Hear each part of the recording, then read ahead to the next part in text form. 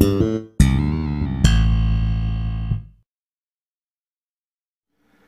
this is Jeff with Sketchy Wisdom, and this is a brown paper bag.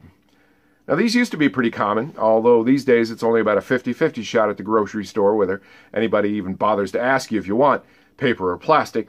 I mean, it's possible you may not even have handled one of these things, but of course in the olden days it's all we had. Its use is pretty obvious. I mean, you put stuff in, you take stuff out, you haul stuff around, but during the time of Jim Crow, which is to say before the 1964 Civil Rights Act and even for some time thereafter, the brown paper bag was sometimes used as a kind of social sorting mechanism. Professional organizations, social clubs, political institutions, governments, schools, and even churches screened human beings for membership and inclusion based on a comparison between the color of one's skin and the color of a brown paper bag.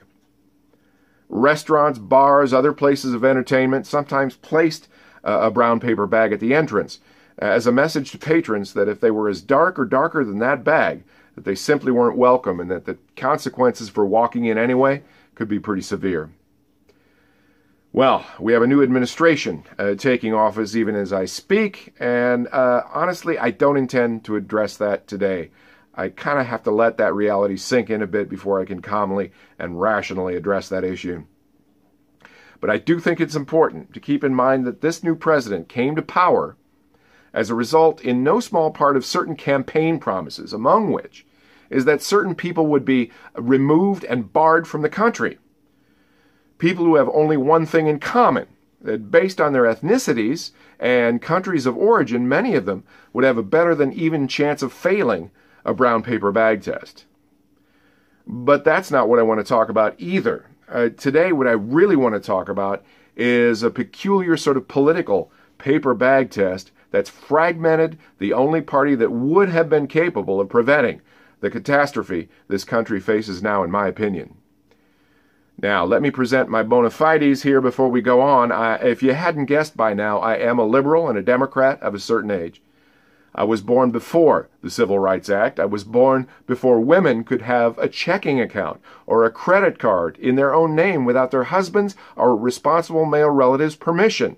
That's right, in the USA. Now, I won't tell you how old I am, but all the Kennedys were alive when I was born, and I watched the original Star Trek series in its first run on network TV on a black and white television set that was made out of wood. I was born before Roe v. Wade, and my mother, being an old surgical ER and scrub nurse serving in Chicago back in the 50s, convinced me early of both the necessity and the rightness of women being trusted with their own reproductive choices and of the feminist cause in general. Now, you might guess from all this that I might have been a supporter of Secretary of State Hillary Clinton in the 2016 election, and you would be correct. For me and millions like me, she represented the last truly prosperous era in American history. She represented a political and economic philosophy that business and labor might actually, work together rather than being constantly at odds. She carried around a lot of baggage, and a lot of baggage that was not her own was loaded onto her by her political enemies. Despite this, she won the popular vote by a much wider margin than John F. Kennedy won the presidency. And yet, because of the electoral system, she lost the election. I accept this. What I don't accept is being subject to a political paper bag test by certain of the progressive wing of my own party, and those identifying as social democrats or independents. Now, Senator Sanders ran a spirited nomination campaign. I respect him, his views, and his accomplishments, but he lost the Democratic nomination. Now, many of his progressive supporters used and continue to use the same rhetoric as the Trump campaign during the nomination and the election. The system was rigged. The fix was in. The elites were in charge. Real honest-to-God French Revolution stuff. But because Clinton lost the presidency, due to the vagaries of the Electoral College, the implication, unproven, that Sanders would have won in her place has led to a certain separation and a certain climate within the party. So-called progressives and social democrats taking on nicknames and websites like the Young Turks, practicing amazing triumphalism, considering they have yet to really win anything and that the current climate under the current administration in Congress that their victories are going to be few and far between. Labeling weak Clinton supporters, tail-end baby boomers, and leading-edge Gen Xers as neoliberals and corporate stooges, they're engaging in some ideological purity tests, in my opinion. A competition to see who's more progressive than whom.